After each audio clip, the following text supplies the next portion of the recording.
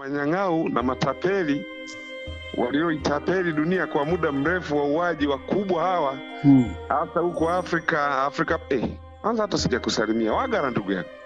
Mimi naona tu umeanza na Putin. Sasa nikasema jamaa umeamka na Putin au? Mimi kama nimesahau bwana. Haya Mwakilembe, Wagara ndugu yangu, Wagara bwana. Hapa ilikuwa ni ngumu sana. Eti useme leo hii Mfaransa unamtimua na anaondoka na kimbia. Ndio maana ikabidi sasa nikasahau kama hata hatujasalimiana bwana. Tuendelee. Umesema nani kaonyesha njia? Putin kaonyesha njia, alafu wengine hasa wafuate. Tunasema Putin yuko tayari kulisaidia bara la Afrika, lakini Waafrika wenyewe wao wako bize na umeme maji afya. Chorus ni ile. Sasa mimi sielewi hata. Umesemaje hapo? Sijausikia vizuri. Umesema nani? Umesema nani yuko tayari? Nasema hivi. Putin yuko tayari kulisaidia bara la Afrika. Na tumeona hata mfano hapo Afrika Magharibi. Lakini Waafrika wenyewe sidhani kama wako tayari kama jinsi ambavyo Vladimir Putin amejitolea kulisaidia bara la Afrika. Naona ni baadhi ya mataifa ambayo wako tayari. Kama hivyo sasa Burkina Faso, Hali na Niger. Mamadi Domboya ndugu yako simuelewi. Na Gaboni kule ilikuwa ni mbwa kalambwa kule. Maana tumeona, maana unaambiwa ule ulikuwa ni ugomvi wa familia ule. Sio hata mambo ya nchi kuwa watu sio wamepindua, ilikuwa ni ugomvi tu wa kifamilia. Kwa mapinduzi yale ya Gabon ni ugomvi wa kifamilia. Ni ugomvi wa kifamilia kwa sababu inaonekana kama mama alikuwa anataka aanze kumpigia debe mwanae kama yale ya nani ya ndugu yako nani huyu mama yako wa Zimbabwe anaitwa nani? Grace Ntombizodo Mugabe. Huyo. Ndicho kilichokuwa kinaendelea hapo Gabon. Lakini tunaongelea huku kwingine kwa sababu tunaongea hivi kutokana na kuwa Mfaransa kama ameweza kukubali kufungasha vilago Niger na kuondoka. Sio jambo la kitoto hilo. Unajua Mwakilembe, kuna gharama kubwa ya kulipa. Unavyoona Niger amepambana kiasi hicho, gharama yake ni kubwa sana, wamelipa. Ndio. Sio kawaida kabisa kumfurumusha mzungu katika ardhi ya Afrika.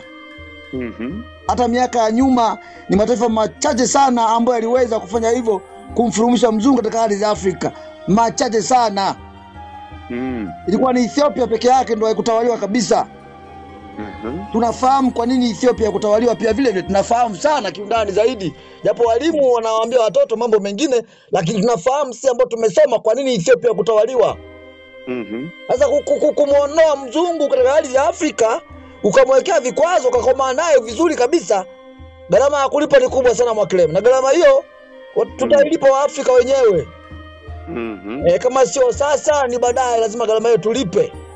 Na viongozi hao wakina Abdulrahman Tichani na kina Ibrahim wao Traore, basi wameamua kujitoa kafara kama alivyojitoa kafara kina Muammar Gaddafi.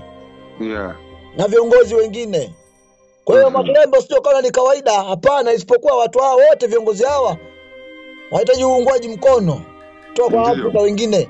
Kila pande, kila kona ya Afrika tunataka tuwaunge mkono hawa vijana. Ili waende kuwa na moyo huo, tusiwaangushe. Tukiwaangusha tumewapoteza. Na hiyo ni kwa sababu kwa bahati mbaya sana hata Afrika nzima hii wamejaa vibaraka. Unaona kina Abraham Tichani, kuna Ibrahim Traore, wana huko Mali, wana Sisimi Goita, wanapambana, lakini kama vile Afrika ipo lakini imewaacha wenyewe. Imewaacha wenyewe na gharama nalipa wenyewe. Na ukiangalia Mwakilembe, magaidi wamepata nguvu sana Burkina Faso. Wanachukua na miliki sehemu kubwa sana na Burkina Faso magaidi. Ukikumbuka magaidi hawa kipindi kile walisema wazi kwamba kama ECOWAS wameshindwa, kumbuka kauli ambayo walizungumza magaidi Mwakilembe. Kumbuka kauli hiyo. Wasema hivi hata wale waasi wa Niger Delta ndani wasema hivi kama ECOWAS wameshindwa, wakishindwa kuipindua serikali madarakani, basi tuko tayari kufanya kazi na Marekani. Tuko kufanya kazi na Ufaransa. Hao ni magaidi wanaongea hivyo. Na kumbuka pia Mwakilembe vile kwamba magaidi waliungana. Makundi ya gaidi waliungana. Ukiangalia wale nani wale Al-Qaeda walisema na IS na makundi mengine Boko Haram waliungana Wasema kwamba lazima tuiondoe serikali ambazo ziko madarakani nchini Niger na nchini Burkina Faso na nchini Mali. Kwa Mali pia kwa moto Mwakilembe. Ndio kuna gharama kubwa ya kulipa. Wewe tuulize pia inabidi wa Afrika tusimamie wenyewe tu. Gharama tutalipa wenyewe. Kwa tuendelee kuwaombea ndugu zetu hawa wa Niger na Mali na Burkina Faso. Maana kipindi kumepamba moto. Hali sio swali kabisa. Mfaransa ameondoka ameshindwa, asema kwamba tumeona wa Afrika hawako tayari kujipigania wenyewe. Wa Afrika hawataki Ufaransa apambane na magaidi. Sasa miaka yote hiyo magaidi gani unapambana nao? Hii inakuwa na maana gani Mfaransa? Ndio ile mambo ambayo alizungumza Felix Tshisekedi akiwa anazungumza kwa Umoja wa Mataifa huko Marekani. Ndio mkutano wa Bunga. Alisema kwamba naomba, tena alikuwa naomba vikosi vya kulinda amani nchini Kongo viondoke. Mpaka mwishoni mwa mwaka huu 2023 vikosi vya kulinda amani nchini Kongo viondoke. Miaka 25 viko pale. Bado amani yenyewe hakuna. Sasa wanalinda amani gani? Na wakati kuzungumza hapa siku moja kwamba vikosi vya vilinde amani, vikosi hivi vinalinda maslahi ya wakubwa zao. Na juzi hapa kama unakumbuka, kuna gari la UN lilipata ajali. Wapi? Huko Kongo huko. Limepata ajali afu huko ndani kumejaa mifuko ya dhahabu. Huko ndani huko, yani masulfate haya yamejaza, yani unajuaga hivi wanawekaga hawa wamama wanabonda kokoto alafu wanajaza kwenye sulfate kule. Ndio dhahabu zimejaa huko ndani. Sasa kabisa ni ajali kabisa, hizo picha zilikuwa sana huko mitandaoni. Kwa sasa watu wakawa wasema hawa ndio UN walinda amani. Kuna magari yao fulani yale yanakaga kama vifaru sijui hivi. Yale mle. Sasa limepata ajali hivi, limeangukia mtaroni hivi, humo ndani kukamwagika hiyo mifuko. Kuangalia hiyo mifuko ndani na madhahabu yamejaa ndani. Walinda amani hao. Sasa unakaa unajiuliza hizi dhahabu wamezitoa wapi na walikuwa wanazipeleka wapi? Kwa sababu wametoka huko wanakosema wanalinda amani, ndio walikuwa wanasogea mjini ambapo kuna usafiri, uwanja wa ndege na vitu vya namna hiyo. Sasa ndio hii sasa unayoongea Tshisekedi hapana, hawa watu waondoke, sio walinda amani, ni watu wa vurugu. Alafu Mwandagasia. Kitu kimoja mimi najiulizana. Tunaona majeshi yanachukuliwaga hata kwa Afrika, nchi zetu za Kiafrika, yaende Kongo yakalinda amani. Alafu yule mwanajeshi akikaa pale Kongo, anakaa labda mkataba wa miezi 3 labda au miezi 6. Akitoka huko akirudi kwenye nchi yake ni mtu ana hela nyingi. Sasa nenda kaangalia aliyeenda kulindwa pale. Yaani ndio kitendawili ambacho mimi sijakielewaga hicho. Huyu askari aliyechukuliwa kama aende akalinda amani Kongo, anatoka huko analipa, na askari wengi hawa wanajeshi kwenye nchi za Kiafrika wanapenda kweli kwenda huko. Kwa sababu wanakuwa ukienda miezi michache hiyo unapata hela nzuri. Sasa rudi kule kwenye maisha ya yule mkongomani aliyekuwa analindwa, ana hali mbaya, ni masikini. Sasa hawa ni amani gani hiyo inalindwa? Mimi labda unitefulie hicho kitendawili. Wakilembe leo kwambia siku moja hawa sio walinda amani. Ndio.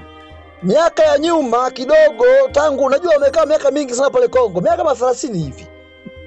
Wapo pale Kongo, tangu miaka 97. Yaani wako miaka mingi sana pale Kongo. Hawa walinda amani. Sasa ukipindi cha Mabudu sasa kukumbengwa Zambanga. Walikopo pale. Unaambiwa kwa miaka yote 30. Kwa miaka yote 30 ambayo Mabutu Sese Seko kukumbengwa Zambanga alikuwa madarakani, alikuwa analindwa na vikosi vya amani hivi hawa walinda amani hawa.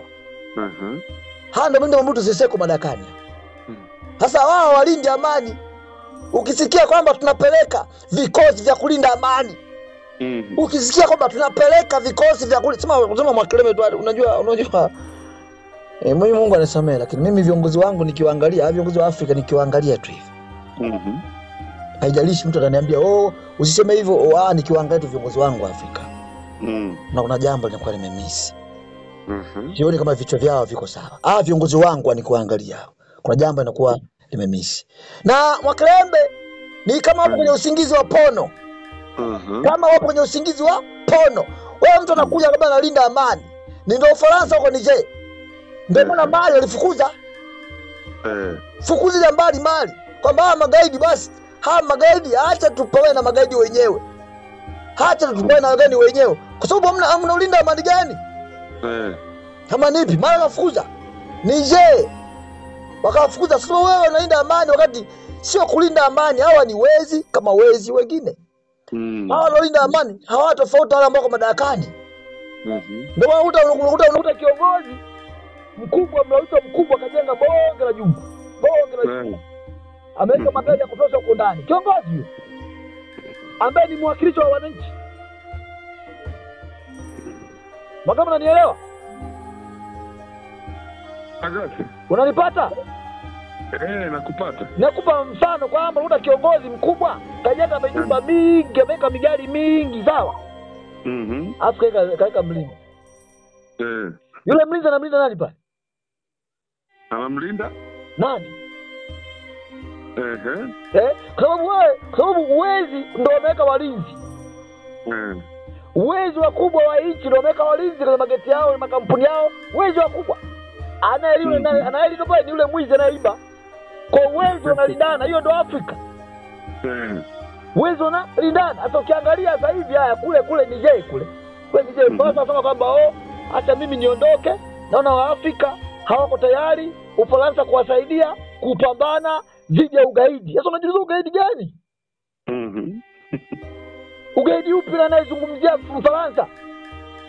Na ugaidi wenyewe na magaidi wenyewe ndio wamesema kuwa ECOWAS wasipomuondoa Abraham Tchiani, sisi tuko tayari kuongea na Ufaransa tumuondoe. Sasa unafikiri wewe jiulize kwamba anaondoka Mfaransa huko analalamika. Anaondoka kwa analalamika mambo, analalamika sana. Wajeshi wake pale wameishiwa maji ya kunywa, wameishiwa chakula. Balozi ameondoka jana, amekimbilia Chad, baada hapo anaondoka yani wamepigwa pini. Na hii sio kawaida. Sasa wazungu watakuja kulipa kisasi. Nikwambia kitu kimoja, ile serikali ya Niger. Tusipokuwa makini pale. Niger, nakwambia hivi, mapinduzi mengine utasikia mapinduzi mengine pale. Na kuna taarifa ndani ya Burkina Faso kuna mapinduzi yamezimwa. Ndio. Ndani ya Burkina Faso juzi ndani ya wiki hii mapinduzi kumefanyika majaribio ya mapinduzi kama 4 yamezimwa. Yamezimwa ndio. Bado wanajaribu kupindua hii serikali tatu hizi. Serikali tatu za kuziombea. Kwa Urusi ashikilie pale aliposhikilia. Ashikilie pale maana hali imekuwa ni mbaya zaidi. Huko ni fukuto huko. Ni vurugu. Mambo ni zigili. Huko nchini Burkina Faso, Niger na Mali. Wazungu hawajakubali bado. Hawajakubali bado. Kwa makelele ndio hivyo. Mfaransa ameondoka, huko anasikitika, lakini magaidi wamepata nguvu. Kwa maana kwamba wao ndio wanaowafadhili wa magaidi.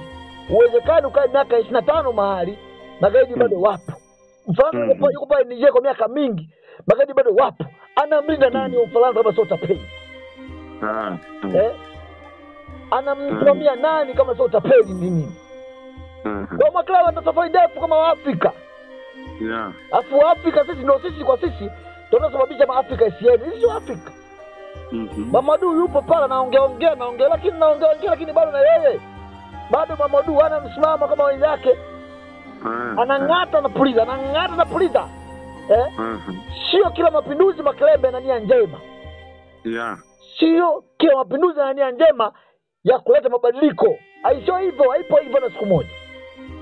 Haipo hivyo na siku moja. Kwa bado tuna changamoto kubwa, bado tuna gharama kubwa kulipa. Mataifa yale machache ambayo yamejitoa kimasomaso, Mali, Niger na Burkina Faso wapo katika vita vikubwa sana, wanahitaji support na uungwaji mkono na maombi kwa wanaoomba. Marekani hajakubali, Mfaransa hajakubali, anaondoka kwa shingo upande kwamba atarudi tena. Yupo, yeye kaondoka lakini kaacha watu pale, kaacha magaidi pale.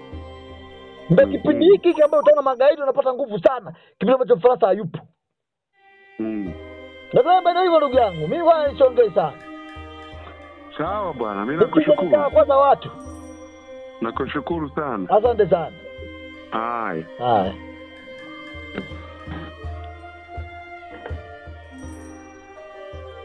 Makelembe hizo mbili. Tuishie hapo na mimi nitafanya nyingine nadhani. Nitafanya nyingine kama moja hivi. Ngoja na mimi nikufuatie kwanza hizi nyingine.